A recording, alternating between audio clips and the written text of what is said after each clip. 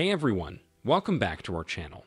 Today, we're diving into an exciting new update in Adobe After Effects, Shadow Catchers. This update lets you create more realistic composites by accurately simulating shadows cast by 3D objects onto a 2D background. Let's break down the step-by-step process of using shadow catchers in your projects. Setting up your composition. First things first, add a video or an image to your timeline. This will act as the background for your composition.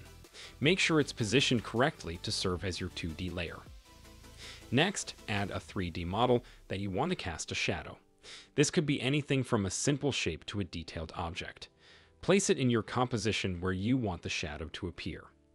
Now, add an environment light. This will be the light source for the shadow cast by your 3D model. Adjust its position to get the desired shadow direction and intensity. Add a solid layer to your composition and convert it into a 3D layer. Use the X rotation property under Transform to rotate and align it to the surface where you want the shadow to be cast. Place the solid layer underneath your 3D model. This will make it act as a shadow catcher layer. Ensure that your 3D model has the Cast Shadows option enabled. Expand the properties of the 3D solid layer. Under Material Options, toggle the Accept Shadows option to Only.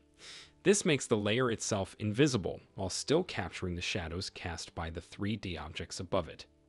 If you want to adjust how the shadow catcher layer reacts to the light, modify the properties under Material Options. You can also change the shadow color from black to give your shadows a more natural or creative hue. And there you have it. With these steps, you can now use shadow catchers in After Effects to create stunning and realistic composites. Don't forget to like, subscribe, and hit the bell icon for more tutorials like this. Thanks for watching.